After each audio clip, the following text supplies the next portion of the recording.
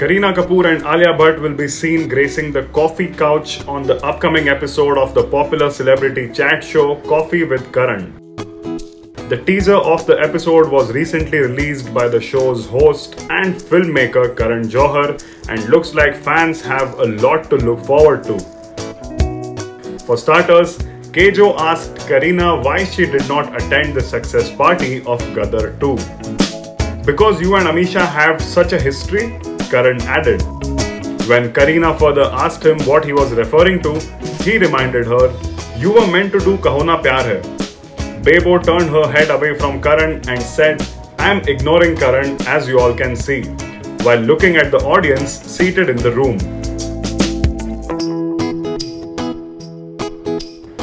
Notably, Kareena Kapoor and Ameesha Patel have had an alleged feud as Bebo was replaced by the latter in Kaho Na Pyaar Hai after a few days of shoot. Talking about the Rakesh Roshan-directorial in a 2002 interview, Kareena had reportedly said, "The film was made for Hrithik. His dad spent 5 hours on every frame and close-up of his, whereas not even 5 seconds was spent on Ameesha. There are portions in the film where she has pimples and under-eye bags on her face. She just doesn't look beautiful, but every shot of his was a dream. If I were in the film, I would have definitely got a better deal. But I still feel that the attention would have divided between us.